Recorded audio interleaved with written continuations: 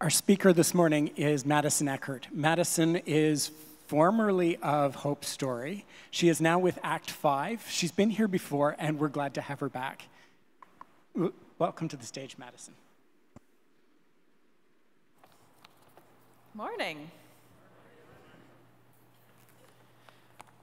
Yeah, so good to be back. I've been here before with Hope Story. If you recognize that name, I now work for an organization called Act 5, which runs a gap year program. It's an 8-month gap year program in Hamilton, Ontario. We have a house right downtown, and so I hang out with students all the time, and it's a hoot and a half. Did anyone go on vacation this year? Yeah? Where did you go for vacation? Manitoulin Island. I love Manitoulin. Take the Chichiman. Nice. On the way home. Nice. Anyone else go on vacation? Yeah, where'd you go? New Brunswick next week. I hope it's a great time. I was in New Brunswick a month ago. Great spot. Any other vacation spots? Bruce Pins. Ah, gorgeous. Good choice. And there's one other one. New York? It's on my bucket list to go to New York City. So good. So about 3 weeks ago, I went on vacation, and I went to Portugal. Apparently everyone's going to Portugal, but I didn't know this when I booked the tickets. And I decided that for this particular vacation, I was going to walk 275 kilometers from a city called Porto in Portugal to Santiago de Compostela in Spain. There's a picture of the map that you can look at. I don't know if you think this would be a fun vacation. I think it's super fun, where for 2 weeks straight, you walk. You know, you wake up at like 6:30 in the morning, you pack your backpack, you walk until you find an open cafe and get an Americano and a good European croissant, and then you walk for like an hour and a half to 2 hours along the ocean, and then you sit and you like air out your toes and eat some food, and then you walk for like another hour and a half to 2 hours, and then you stop and have some lunch, and then you walk for another hour and a half to 2 hours until you get to your spot where you're going to stay. You definitely take a shower, get some dinner, play some cards with people that you've met, go to bed, repeat for 2 weeks. It's like 12 days of this straight. So I don't know if you think that's crazy or if you think that's awesome. I think it's awesome, and I did that for 2 weeks. And so every day I walked about 20 to 25 kilometers straight until I got to Santiago. And most of it was along the Atlantic Ocean. So you can click through some slides, see how beautiful this is. I'm currently taking that picture from Portugal looking at Spain, and we took one of those little boats across. Go to the next one. You know, I walked all those villages through Spain. Like, this is the world. This is amazing. You can go to the next one. Right along the ocean. It was amazing to me that people live right on the ocean. I don't think about that very often because I don't live along the ocean. Go to the next one. This is the boardwalk that I followed. Just stunning, this beautiful part of the world, and I just walked every day, hours and hours. And I don't know if you've ever heard of this, but I didn't just choose, like throw a dart on the map and say, oh, landed on Porto, that's where we're starting, and then pick another spot, about 300 kilometers, Santiago, I guess we're ending there. I didn't do that. Did this thing called the Camino. Maybe you've heard of the Camino. There's many different routes that you can do on the Camino, but they all end in Santiago de Compostela. When you translate the word the Camino, it's translated to the way. Maybe you've heard of this. And it's often this spiritual pilgrimage that people have done. A lot of people have done it over the last number of years. And so this pilgrimage, it's a journey that's done with intention of either personal or spiritual growth, but there's this intention behind it. And so this particular Camino, which ends in Santiago de Compostela, is said to be the place where the disciple James, where his body is buried. And so when Jesus was walking the earth, he had these 12 disciples who followed him, and one of them was James. And so this man, whose bones are supposedly buried in Santiago, the ending point, the cathedral where you end is where his bones are now, he knew Jesus intimately. He walked with Jesus. They did life together. And sometimes I think about that reality of walking with Jesus and knowing him that well, and it's insane. You know, James and Jesus, you know, they ate together and they got hungry together. They had profound experiences and they did really mundane life together. And they got tired together and they probably got really energetic together. And they had funny conversations and deep conversations, and they sat around fires together, and then they probably walked a lot together. And so James was in close proximity to this man who was God in human form. And that's just crazy to me. This man who knew Jesus that well, did that much life with him. But what I love about his connection to the Camino is that he walked with the man who was called the Way. You know, in John 14, verse 6, it says, Jesus answered, I am the way, the truth, and the life. No one comes through the Father except through me. Jesus says, I am the way. And so this Camino that translates to the way is paralleling the story of a man who literally followed the way. And honestly, I didn't know this connection when I booked the trip. I didn't know James's bones were going to be at the end. But I did have this idea that this thing called the Camino is this pilgrimage where you walk to this destination and that there has to have some spiritual component to it. And so for me, when I chose this, I was eager for this pilgrimage to have space with God, to be with the one who is called the Way. And honestly, you can't go wrong with being in a beautiful part of the world to do this. So the trick with this kind of vacation, though, or this pilgrimage, is that you never stay at the same place. You're always moving. So it's not like you can take all your luggage to a hotel, plop it in a room, leave, go see the sights, go back, all your stuff is still there. It's not quite how it works. This is the kind of trip where everything that you bring, you are carrying with you. So I brought my backpack with me. This was my closest companion for 2 weeks on the Camino. Everything that I needed for 2 weeks had to fit in this bag. Kind of fun. And so before I left, I had to figure out very strategically, what was I going to bring, what did I need, what was I going to fit in here, and what was I going to leave behind for 2 weeks. And so, you know, my list consisted of like 2 outfits that I was going to wear while walking, with some added layers in there, 1 outfit to wear in the evenings, my hiking shoes, a pair of sandals, a book and a journal, basic toiletries, a quick dry towel, a whole host of blister Band-Aids in which I used all of them, some small snacks, water bottles, a few other necessities, all crammed in this bag. Now, the biggest thing that might sound crazy to some of you is how few pieces of clothing that you actually bring. Hardly anything. You basically wear the same clothes all week, like every day for 2 weeks, and then you hand wash them in the evening, you lay them out to dry while you're sleeping, and then you put them back on in the morning. It really makes decisions in the morning very simple, I do have to say. Now, I did pack 1 non-essential item, just full disclosure. Everyone has to bring 1 non-essential item. You don't have to, but I did, and it was my hammock. You can go to the next slide. I have a little bit of a history of bringing my hammock everywhere, and so it was the one thing that was non-essential added weight that I would just find the weirdest spots to hammock. This one was between a tree. So, why do I tell you about my backpack and what I brought? It matters what you put in your backpack. It matters what I carried in my backpack. I was the only one who could carry my backpack. No one was going to carry it for me, because everyone else was carrying their own. And it's not like I had a wagon or something that I could bring with me. I had to carry what was in my backpack. And there were things that I had to leave behind, good things even, you know, like extra pieces of clothing or another book that I really wanted to read and thought I'd have time for, or maybe even another pair of shoes. Like, they're good things, but I couldn't bring them with me. I had to strip it down to the essentials, the things that I would absolutely need. And I had to question, like, even if this thing that I wanted to bring would be good, if it was just going to add a little bit of extra comfort, but not actually essential, had to leave it at home. Even just taking 1 extra t-shirt was in question. This life that we live is a pilgrimage. And that might sound obvious.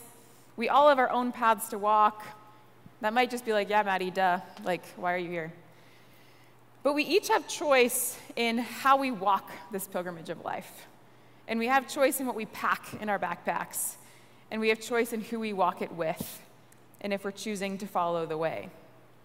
And this isn't about finding a perfect formula or creating a checklist in which we all need to follow it perfectly. Not at all. What I brought in my backpack wasn't the same as the next person. I was the only one who brought a hammock. But what it does involve is this thing called paying attention. Now, you might hear the phrase pay attention and think of a teacher in a classroom that's like, pay attention, class, like, listen to what I'm saying and do exactly what I do. You can go to the next slide if you want. And you might hear that and be like, like, to pay attention means I just have to, like, passively listen, just be told what to do and just do it. Like, that's not very exciting. But when I think of paying attention, I think of this really involved process where you get to like participate in this exploration of paying attention, where you get to look at what's around you, what's going on in you, where is God at, what's in my backpack. You pay attention and explore as an active part of exploration. So just like I had to pay attention to what I put into my backpack, we are invited to pay attention to what's in our metaphorical backpacks. Because after all, we're the only ones who can carry it. So paying attention actually really does impact how we pilgrim through this life. So there are some different buckets that we could consider when we think about paying attention. This summer, I've been really mulling on the verse in Mark chapter 12, verse 30, and it says, "Love the Lord your God with all your heart, with all your soul, with all your mind, and with all your strength." With all your heart, with all your soul, with all your mind, and with all your strength. You know, when I consider that verse, what I hear is that God created us as whole human beings. Whole human beings. We are spiritual beings. We have brains. We have hearts and emotions. We are in physical bodies. We are whole people walking this pilgrimage. So when we think about what we pack in our metaphorical backpack, if we are people who are going to want to love God more deeply as we pilgrim, we have to consider these 4 buckets: the spiritual bucket, our mental bucket, our emotional bucket, and our physical bucket. And so what I want to do this morning, which might be awkward or weird for you, is I want to invite us into a process of paying attention, just for a few minutes. You know, as we start this week, as we're kind of halfway through the summer, gearing towards September, which is often a reset for many, I wanted to give us a chance this morning to just pause, to just pay attention to some of these things in these buckets. So if you have a notebook, feel free to take it out. Write some things down as I walk you through this. If you have a phone, feel free to write some things down. I don't know if there are Connect cards or something in the pews that you could use. Or maybe you just want to sit and just reflect auditorily. That's also great. So what I'm going to guide you through is a series of questions. And so I'm on the screen. There's going to be a different set of questions for a physical bucket, a different set of questions for a mental bucket, a different set of questions for an emotional bucket, and a different set of questions for the physical bucket. They all interplay together. I know that. But it's good to recognize each of them because they all help us love God more deeply. And now there's a lot of questions between all 4 slides. I don't want you to get overwhelmed with being like, I need to answer all of them, I need to write them all down. That's not the point of this. The point is to pay attention to what one question grabs your attention. What one question grabs your attention. And then get curious about that one question and be like, God, what are you inviting me into with that one question? And just see what might be that invitation for you as you pilgrim through this life. So feel free to grab a piece of paper or a phone or a pen. Share that around. All right, first I'm just going to invite us to take a deep breath. Big inhale and exhale. All right, let's pay attention together. You can go to the first one. Next one. Next one. Next one. There we go. So I'm just going to read the questions out slowly. What grabs your attention? And get curious about that. For the physical bucket, how often do you move your body? Walking or other forms of exercise? Is your body getting 30 minutes of movement each day? How are your eating habits? Is your body being fed healthy foods or unhealthy foods? Are you getting a proper amount of sleep? What are your habits when you wake up? Or your habits right before bed? How much water did you drink today? How do you view your body? How much fresh air did you get today? You can stay on that last slide for a second. What question captures your attention?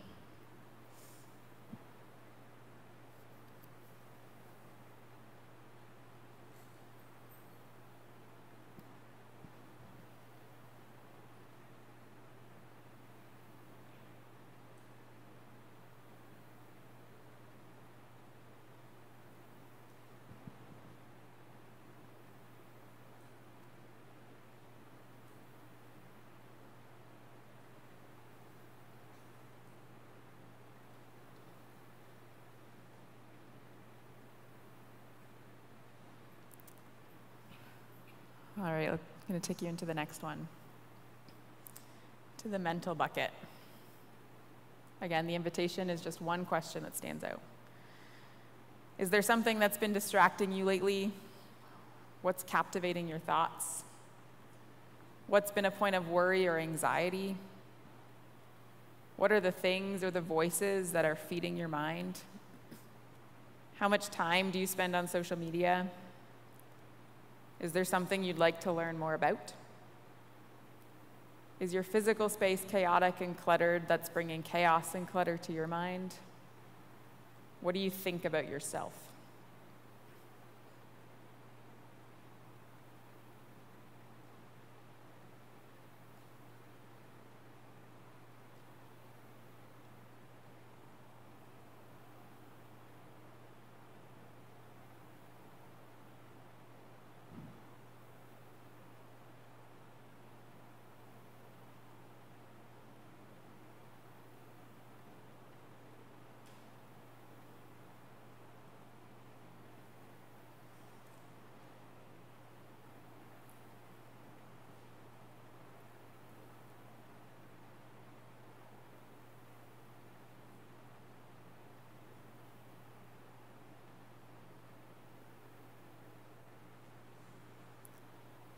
All right, we can go to the next one. Your heart. Are there emotions that you've been avoiding or hiding from? Do you have safe people to talk to? If you could describe your current emotional state like a weather forecast, what would it be? What do you need right now? What has made you uncomfortable recently? Discouraged or mad? When was the last time you belly laughed? What do you like to do for fun?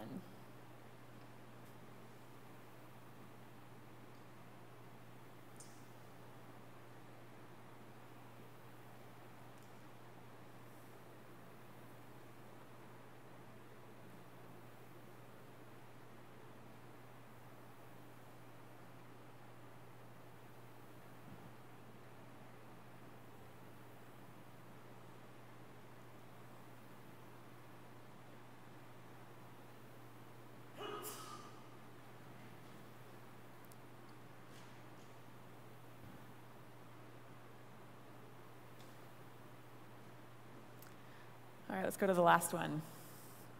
Your spiritual bucket. When you think of how God looks at you, what do you imagine? What kinds of spiritual rhythms do you have? What do you know about God to be true? Where did you see God today? What might be a rhythm to incorporate into your life so as to grow more in your relationship with God? How do you best connect with God? Who are your spiritual community? What are you praying about, and who are you praying for? What questions do you have about who God is?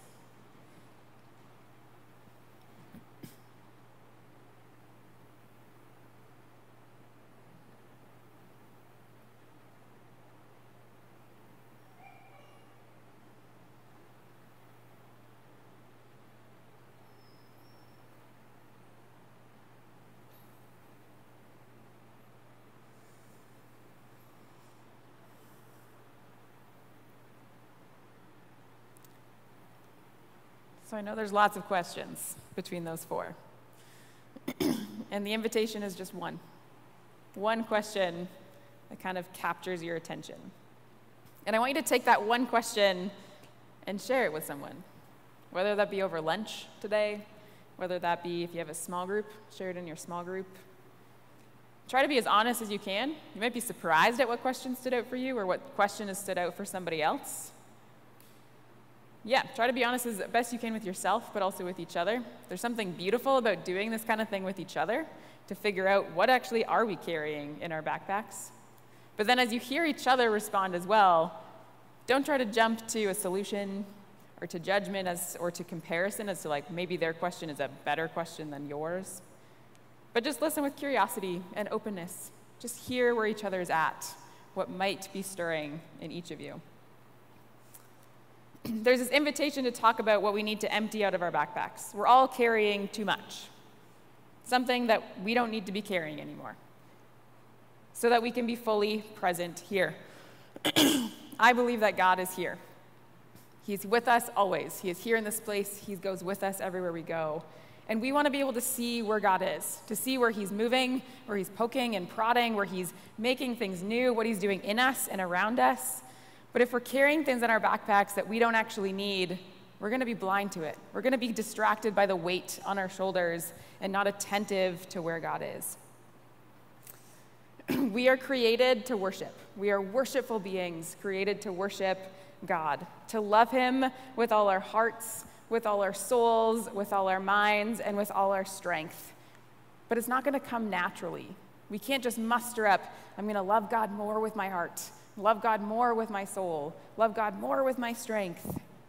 It's not going to come naturally. We have to fight distractions. We have to fight lies that we've come to believe are true but are not.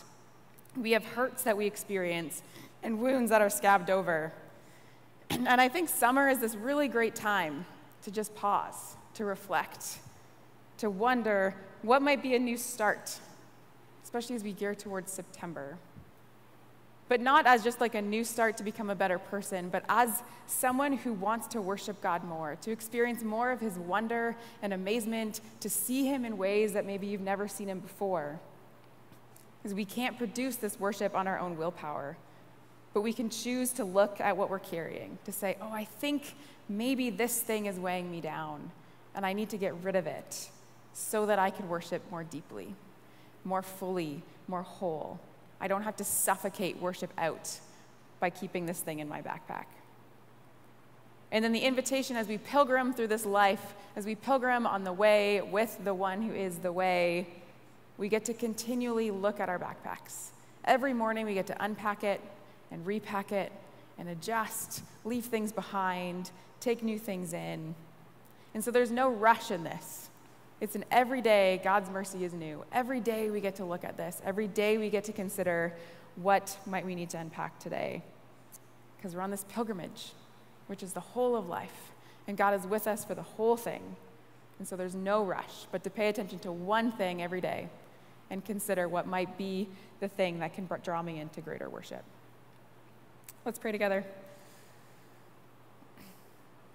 God, I'm just so grateful that you invite us to be on this pilgrimage of life, that there's no arrival point, there's no destination that you want us to get to except to just show up every day, accept your mercy, and to worship you the best we can with what we've got. But God, you invite us in to notice what we're carrying that we don't need to carry. And we need your help with that. We need your help to have eyes to see what is in our bag that is actually non-essential. What are the things that we might need your help in changing or adjusting? How might we need our community to help us and do this together? God, we want to really worship you, but there are other things that will always captivate our attention. But would you continue to draw our attention closer to you each day, just an inch closer, so that we can worship you more deeply and more fully. In Jesus' name, amen.